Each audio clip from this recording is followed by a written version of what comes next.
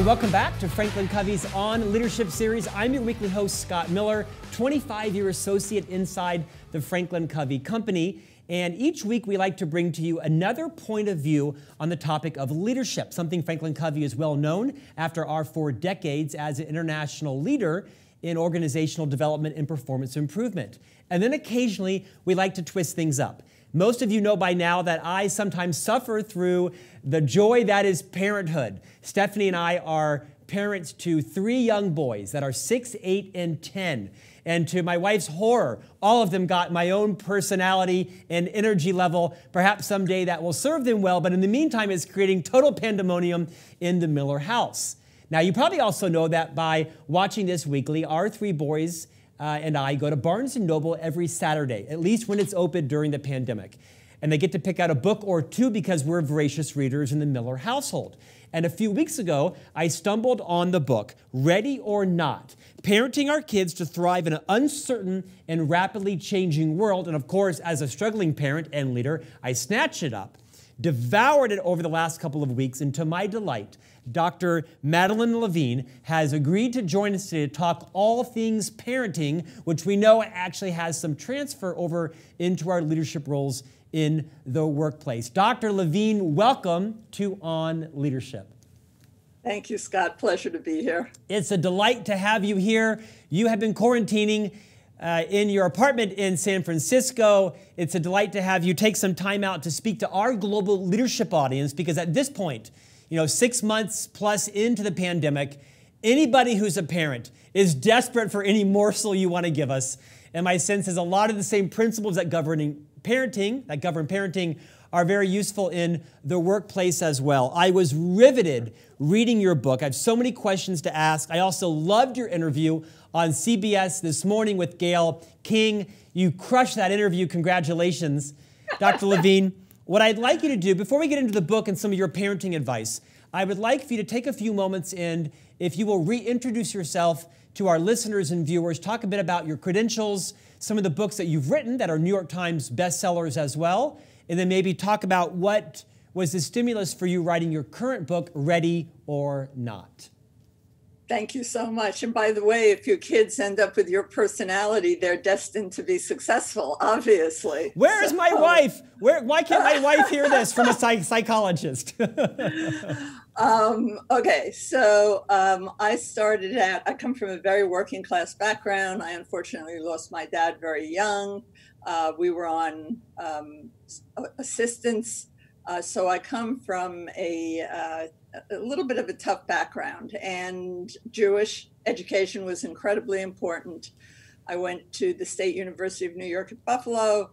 I became a teacher, which I was for several years in the South Bronx of New York. They made a movie called Fort Apache, the Bronx, yes, out of the area that I was teaching in. It was the hardest job I ever had, but I was terrible at it. And that is not false modesty. I couldn't control a classroom.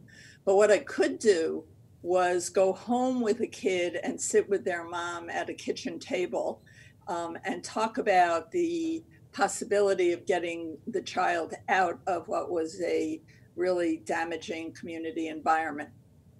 So I sort of learned that my talent wasn't in teaching or discipline, unfortunately, when I became a parent, but it definitely was in talking through things.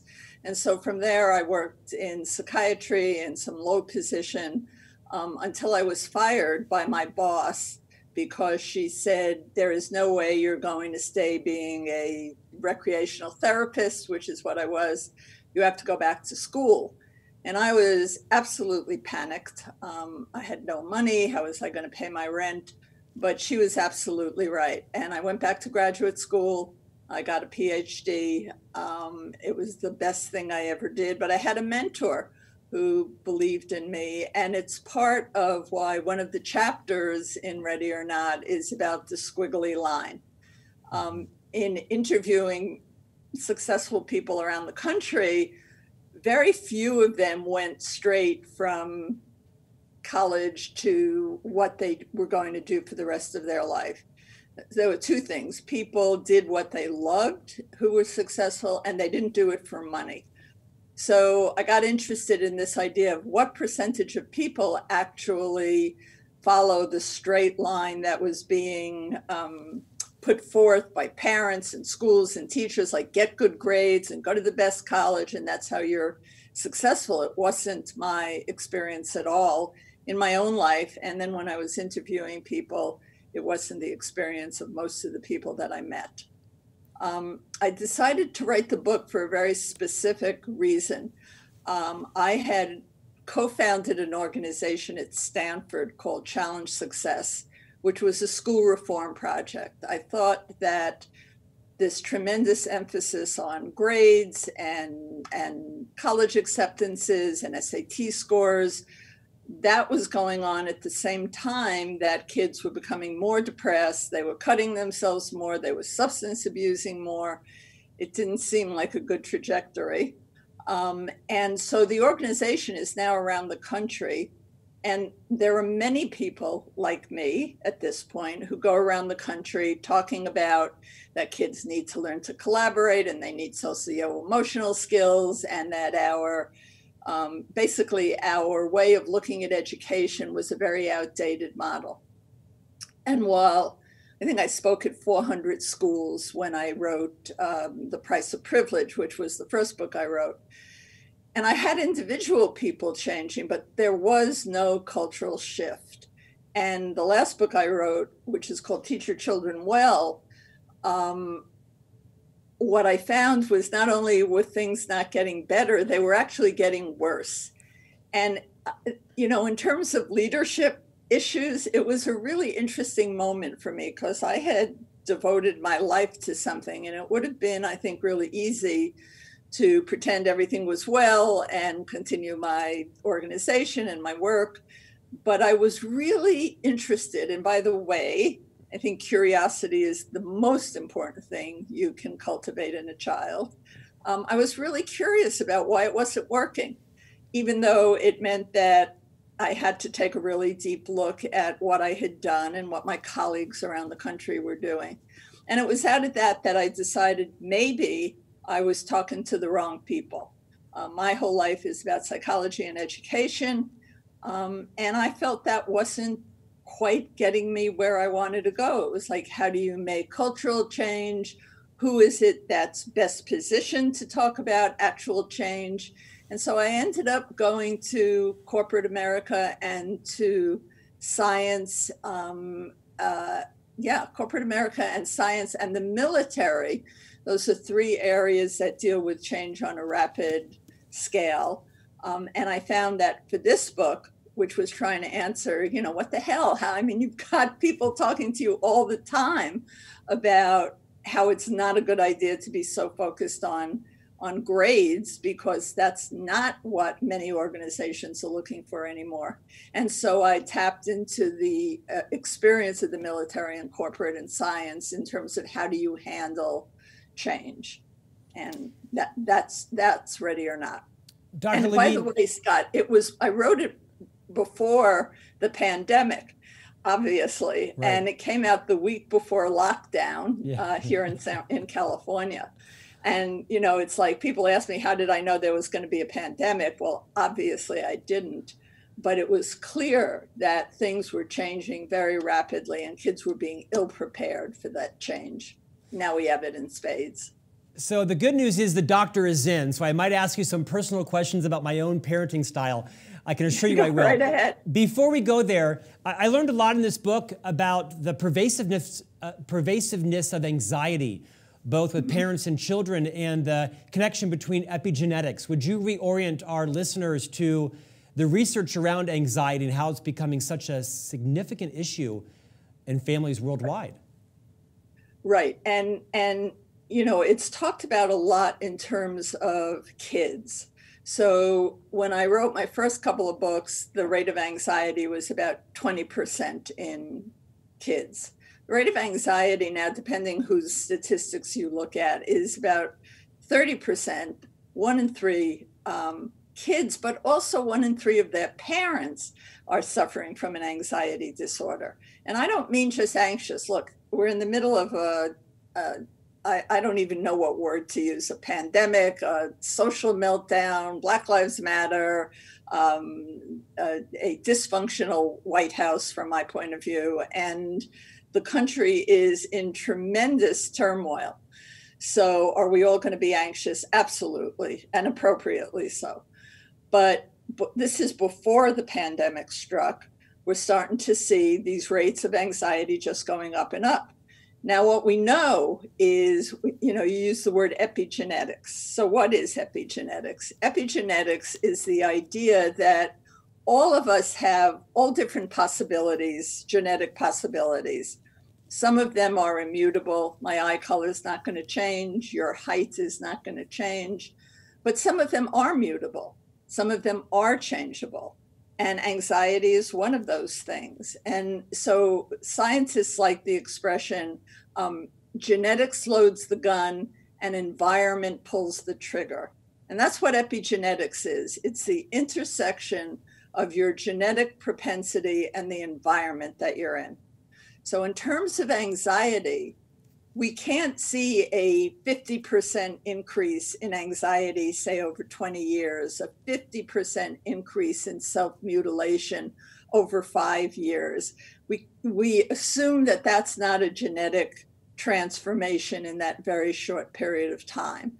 So then what you need to do is say, okay, the genetics are probably more or less the same. What's going on in environment? It's environment that pulls the trigger. And so I took a deep look at what in the environment was making anxiety so much more prevalent. And those are things like a relentless focus on performance as opposed to process. And it was the idea that the straight path was the path to be taken, when in fact, I always ask my audience this question. So my audiences tend to be big, so maybe 500 people. And I'll say, how many of you took a straight line? Because there are always people who take a straight line. My brother wanted to be a veterinarian when he was 4, and he's 60 something now, and he's a veterinarian. So there's always some people who know exactly what they want to do. But the reality is, I've asked that question to 100,000 people, and the percentage of people who took a straight line is always somewhere between 1 and 10%, which means that the rest of us, 90 to 99%, took what I'm calling the squiggly path, just like I did, teacher first, right. Then a psychologist. Now I do a lot of work with very large corporations and businesses. So I think that's the way to go, but you need an environment that's not triggering anxiety for that. And I think all the attention to outward markers of success, whether it's money or grades or college acceptances, was part of the environment, both for parents and for kids, that facilitated higher levels of anxiety. And being out of step, you and I talked a little bit earlier about, I'm sorry if I'm jumping your question, no, about great. Raising kids versus raising adults. Yes. Which do you want to raise? You definitely want to raise kids as opposed to adults, because development follows a trajectory. And if you don't have the developmental structure in place for a child, they're not going to be a successful adult. You can't jump from laying in the crib to running a marathon. You can't teach a 9-year-old calculus because cognitively they're not able to think abstractly. So we want to be where our kids are in the process, and we want to create an environment that doesn't goose the potential to be anxious. Dr. Levine, as a parent of 3 boys, I read a lot of parenting books because my wife tells me to. And one of the things that I took away from a famous parenting book a couple years ago was that there is often too much focus on trying to make our children into adults, that we often fall into the trap of encouraging them to make adult decisions early on and take responsibility for their actions when it's maybe too premature. again, it's good to take responsibility for your actions. What advice would you give parents that are in that sort of squiggly area of how much do I decide for my child versus how much do I allow them to decide for themselves? It goes back to that comment of a friend of mine that owns a Montessori school. She once said to me, to quote you, I'm raising adults, I'm not raising children. And I don't know if I agreed or disagreed. Where's the line between empowerment and letting it kind of naturally come about? So I said to you before, you can't raise successful adults if you haven't raised successful children, period. Because the kinds of skills that adults need, the ability to read a room, the ability to talk with other people, the ability to collaborate, the ability to fail and stand up again. Those are all things that are taught in childhood. Let me think of an example would be if you watch kids play tag in a playground, it looks like nothing's happening, right? They're just running around.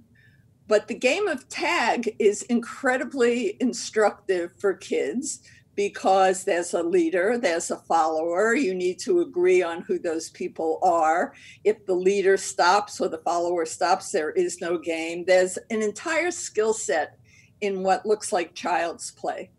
And I would argue that kids absolutely need those experiences in order to learn the skills that I think are most critical for successful adulthood, which would be things like socio-emotional skills, but also self-regulation.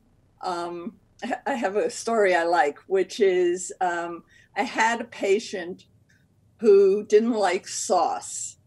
And so her mother accommodated her, and I'll talk about accommodation in a minute, but her mother accommodated her by never putting any sauce on her food. And when she got invited to a sleepover or for dinner at somebody's house, the mom would call up and say, my daughter doesn't like sauce, please don't put sauce on her food. And this was just this ongoing phobia. And one day this girl is out in the playground and one of the kids hears that she doesn't like sauce. And the kid goes up to her and says, that's just so stupid. She stopped because the peer group, the peer pressure, the desire to be part of that playground group was far stronger than the mother who was trying to accommodate. So I think kids need those kinds of experiences. The issue of when you let it, choosing is really good. So we start that young, right? You and I both have 3 boys. You want to play lacrosse or soccer. Do you want to wear your shorts or your sweats today? My kids are all grown up. And those kinds of increasing options for choice are very important because they cultivate a sense of mastery and self-efficacy. And I think the question becomes, which you just asked, how do you know when to allow your child more choices? And that's tough because we get anxious. I just finished talking about how our own level of anxiety is high. So I remember when your kids are still too young, Scott, but when bike riding is a good example. I was going to use driving a car, but let's use bike riding. So kids like to ride bikes. How do you know when they get to choose to go around the neighborhood? Well, you do that by looking at how they perform prior to that. So the first time they take a bike out, right, they're allowed to go down the block and you keep an eye on them. And if they master that, they're allowed to go down the block and you don't keep an eye on them. And if they master that, master meaning they're able to do it, they're not anxious, they know how to stop it, they know how to change a tire. If they do that, then you're ready to say, well, do you want to be on the block? You want to go around the corner? They go around the corner, they do that successfully, they come home on time, they don't have a problem. Then you're ready to let them go in a 2-block radius or a 3-block radius. You decide what a child can choose by seeing how close they are to having mastered the previous step. And I think that's a good rule of thumb. And you're going to have remember this, because when your kids start driving, which is parenting hell, maybe particularly with boys, maybe not, how do you know when they can, I'm in San Francisco, cross the bridge, go to Tahoe? It's incremental. And you sort of keep your eye on how they do. You never say, you're in Utah, you never say, oh yeah, sure, drive over to Montana, whatever, until they've mastered a whole bunch of things before that. I had no anxiety coming into this interview. Now you have exponentially raised my anxiety. Doctor, answer this for me. I think I face a very similar challenge that many parents do. And that was, I was raised in the 70s. I'm 52, born in 68. From a middle-class family, we had very little of what we wanted, had everything what we needed. And now as I have gained more success with my wife and more financial stability, there is that desire to provide our children with the things that we didn't have, whether it be clothes or bikes or iPads or vacations or books or you name it. As I look back onto my own childhood, I realized later in life, because my parents didn't mean they couldn't. They just chose not to buy this or accommodate that. You talk in your book a lot about relentless accommodation. What is the sweet spot of, wanting your children to have access to more, but not creating such an environment where they're pampered and they're not building the skills to get a job and to solve problems? The doctor is in, fix me. So I want to clarify this idea about ruthless accommodation, or what in the book I think I call accumulated disability. And I want to be clear about what that means, because I think it's antithetical to raising a healthy kid. And by the way, what you were pointing to was you don't want a spoiled, entitled kid. Nobody wants a spoiled, entitled kid. So there are things that contribute to that. And there are things that contribute to kids who are kind and generous and feel that they have a sense of purpose. But I want to go back for a minute to accommodation, because I think that's at the heart of these rising rates of anxiety. Because we're all so anxious, we're working very hard to attenuate, to lessen the degree of anxiety that we feel. So I'll give you an example. A child walks past a barking dog. These are just very everyday examples. Walks past a barking dog and is frightened by it. Runs home and says to mom, I'm not walking to school anymore. I'm afraid of the dog. He barked at me. Now you have two options there. The option that gets taken too often is, oh, honey, I don't want you to be scared. Mom will drive you to school. Or why don't we walk around the block the other way, and that way you don't have to face the dog. That's what I'm calling accommodation to anxiety.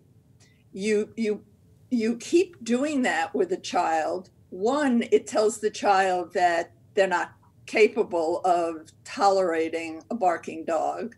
It's the antithesis of what a psychologist would do. We would do something called progressive desensitization, which would mean small exposures to think about a dog, look at a picture of a dog, hear a dog bark, and then walk by the dog with somebody, then walk by the dog without somebody. And this may be unpopular. It's exactly why I don't like trigger warnings or safe spaces in schools. It's antithetical to what we know about overcoming phobia and trauma, which is small exposure, not running away from the thing that's anxiety provoking. So I think because, look, I was a working mom, my husband's a surgeon. It was often easier just to make it easier for my kids. And I think every time I did that, in the short run, we're talking long game and short game. Yeah. So in the short game, it took care of everybody's anxiety. In the long run, it just made us more anxious. And I've come to this idea about a brave family, particularly now in the middle of a pandemic, that one of the things you want to communicate to your kid is that this will end and that you're a brave family and it's difficult. And we'll talk in a few minutes, I would imagine, about the pandemic. But instead of constant accommodation, because if you're always accommodating, you set your kid up for failure. I'm going to give you one other short story. And that was about a young boy. I saw him over many years. He couldn't sleep alone. And full disclosure, one of my kids came up to my room probably till he was 7 and slept on the floor. So there isn't any one thing that's going to ruin your child, but there are better and worse ways to do things. And this kid wouldn't sleep alone. His parents accommodated that till he was about 11. Then he started getting invitations to sleepovers. He'd go, the parents would get a call in the middle of the night. He's not sleeping, come get him. They would. He went to sleepaway camp, got a call, come get him. He's not doing well. They did. And finally, this kid goes to college and he can't sleep and he has to come home. He doesn't like the roommate. There's a mouse in the room, but he hasn't developed the muscle of tolerating discomfort. And that's life. Life is challenging. And like anything else, you need practice to be good at something. And one of the things I think very strongly we need to allow for our children is the experience of overcoming anxiety. Now, I'm not saying if your child's out of their mind and terrified, you go, well, good luck. That's not what I'm saying at all. But I am saying that the small dosing of anxiety is what allows us to be adults. The last talk I gave, and then I'll be quiet, the last talk I gave in San Francisco was about 500 people. And for whatever reason, I asked how many people in the audience had never had their heart broken. And one person raised their hand. So 499 or so of the rest of us, including me, had had our heart broken at some point in our lives. And I was thinking about, well, they were all sitting there, you know, they weren't so impaired that they couldn't make it to parent night at the local private school. So how is it that we learned having a broken heart's really hard? It's because we've allowed some disappointment in other times, you know, like my parents never would have made a big deal out of my not being invited to a party or my not being asked by the boy I liked in high school to the prom.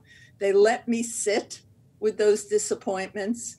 And that was why I was able to tolerate real disappointment, which we're all going to have in life. There's divorce, there's death, there's illness, there's pandemics, there's financial ruin, there's all kinds of disappointments. We need to have some skills for tolerating them. Well, to that point, I read an article you wrote recently where you talked about a parent whose daughter, for whatever reason, wasn't invited to kind of like the party at school. And so they actually threw a bigger, better party. Walk us through that, because I think every parent is going to face that at some point, whether they have boys or girls. Right. So don't do that, please. So I had one family where the mom did a spa party, and another family with a boy in a similar situation. This was 3 years ago. And they took the group of boys to a Warriors game, which is pretty hot. Steph Curry out here at the time. Don't do that, because it says a whole bunch of things. One, it tells your child that there will always be somebody to catch them, which is, you know, and go back to the kid who's being told in the schoolyard, it's stupid that you don't like sauce. There will not always be somebody to catch your child when they're disappointed in something. It gives the message that the child is so impaired that they can't tolerate being not invited. It hurts not to be invited middle school to the popular kids party. I think you need to give the message, you can do that. You know what I don't hear from parents, Scott, is phrases like, you've got this, honey, or you can do this, or I know you can do this, or, you know, the phrases that fall on the side of having confidence in your child's ability to withstand some disappointment. Dr. Levine, my previous question I want to delve into is, how do parents know when we're raising spoiled children and we're also, the other side, allowing our children perhaps a step up because of our hard work? When do we know when we're overindulging our children? I have two responses to that, Scott. One, I think nobody knows you and your children better than you and your wife. Nobody. So, you know, people listen to experts like me, And I think I have good things to say, and I'm at a research-based institution. Given that, I'm talking about large numbers of children. You're talking about your own 3 boys. So no, but if you're feeling that maybe this is too much, or, the kids are getting a little spoiled, go with your gut, because what might be feeding a sense of entitlement in your family might not at all in another family.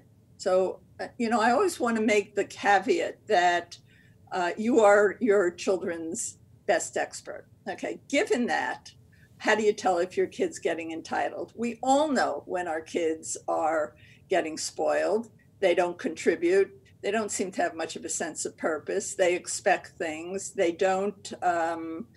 They don't think it's their responsibility to pick up some slack. One of the healthiest, wealthy families I know, who has done a terrific job of raising their kids. Those kids have a role in anything they want, as opposed to some families where the kid says, I'm graduating high school, I want a Tesla, or I want a BMW, and they get it. And my argument would be they have no skin in the game. And so this family that I've worked with for years, and they're wonderful, no kid gets a car until they've worked a job and can contribute whatever it is, 1/3, 2/3 to the car.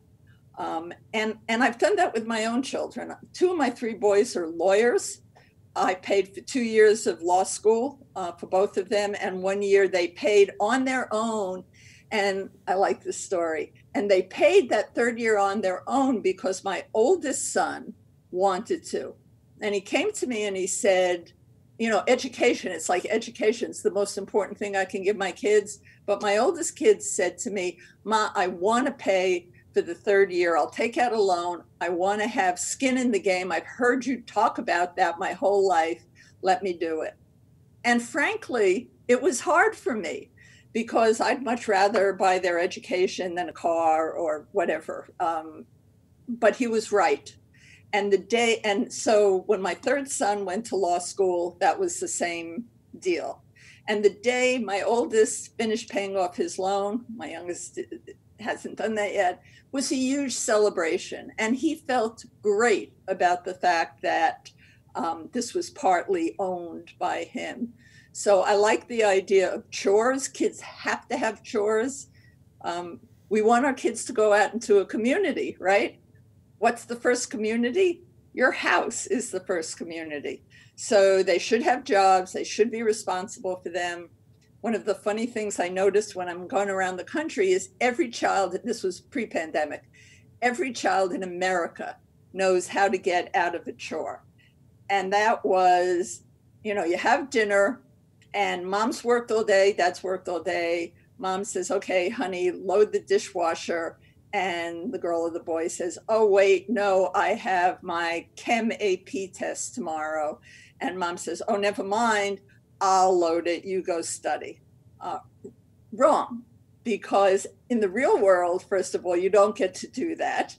And second of all, the 3 or 5 minutes it takes to load the dishwasher, to be part of a community, to meet your responsibilities, to be counted on, is far more important than the 3 minutes of studying.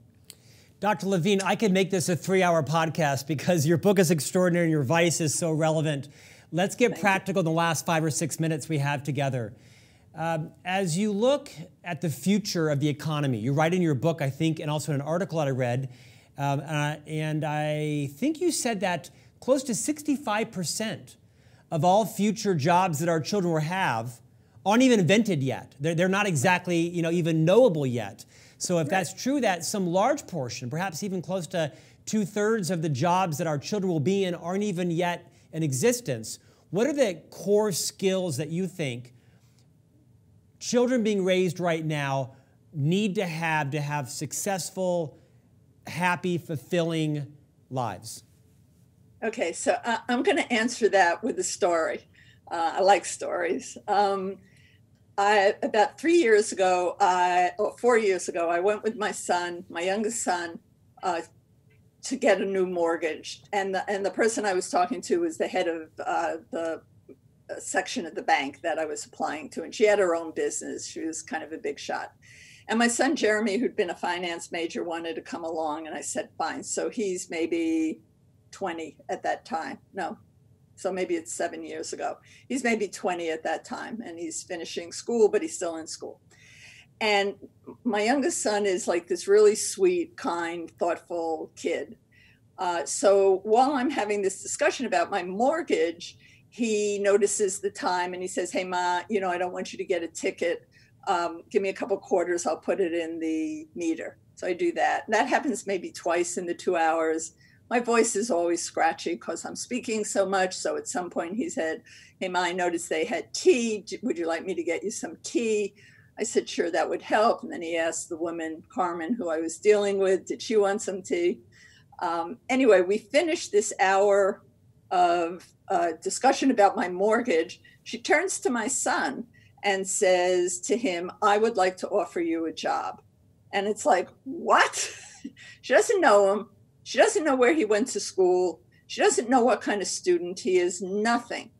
So I'm sort of like, what? Like, what made you do that? And she said, because he has great people skills and he's kind and compassionate. And that's the person I want sitting next to me at the bank.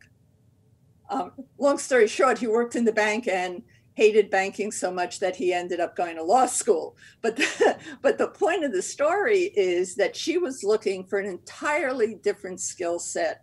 He wasn't a straight A student. He didn't go to an Ivy League school or anything like that. He was a good student at an average school.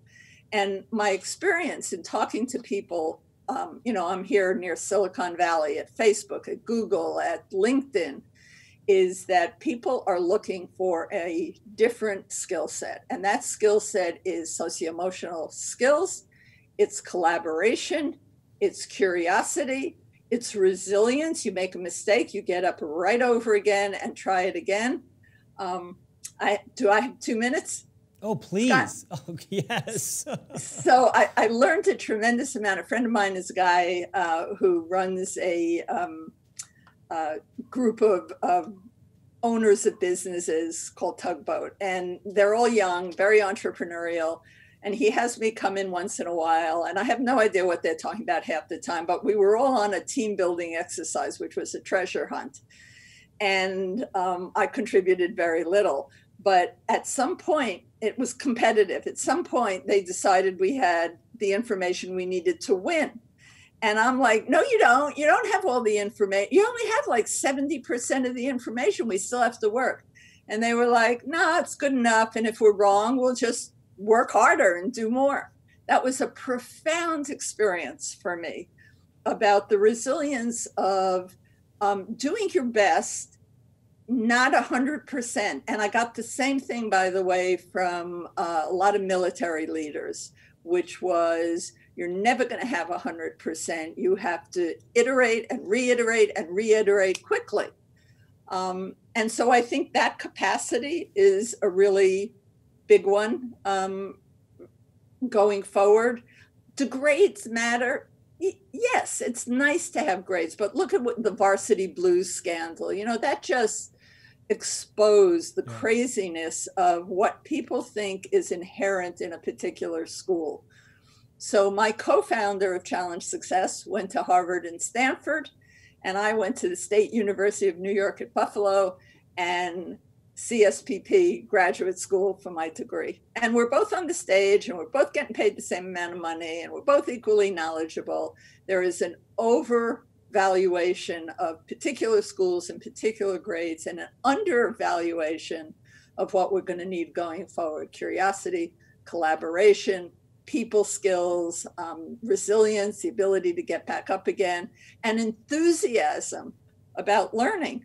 Because if 65% of the jobs haven't been invented basically yet, you're going to have to be really enthusiastic about learning and relearning and learning again. And I think those are the skills. All the attention we pay to the grades, we need to transfer that to the process, to enthusiasm, to hands-on learning, by the way, which I think is a lot better than, especially you have 3 boys, I have 3 boys. Sitting still for a whole day for young boys can be an incredible challenge. And my own kids, well, 2 of my own kids did a lot better with more hands-on learning. So in their school, Redwood High School, we added a hands-on building, engineering, CAD program to the curriculum, which I pushed, but they wouldn't give it credit, showing that there was sort of a dismissal of engineering skills, or they didn't see it as engineering, they saw it as building or shop over a standard academic course. I think that's a mistake. So those are some of the things that I think will be increasingly valuable. I think what you just shared is the reason why FranklinCovey's Leader in Me solution has been so explosive across the world in K-12 schools, because in essence, the Leader in Me is taking the principles of Dr. Covey's The 7 Habits of Highly Effective People, things like collaboration, empathy, listening, planning, taking responsibility for your actions, prioritization, showing compassion for others. It's why these skills are so desperately needed in schools around the nation. Dr. Levine, in our last 2 minutes, I want to ask you to address parenting in the pandemic.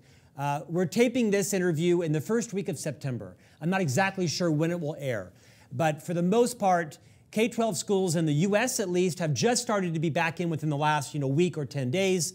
Universities have been back in the last 2 or 3 weeks, and we're starting to see some concern, right? Universities shutting down, the pandemic beginning to explode, typically with out-of-class behavior as opposed to in-class behavior, at least at the collegiate level. And I think every parent like me is on pins and needles, right? Will we just get another 2 weeks in school? Will we get another month in school before all hell breaks loose? We'll hope for the best.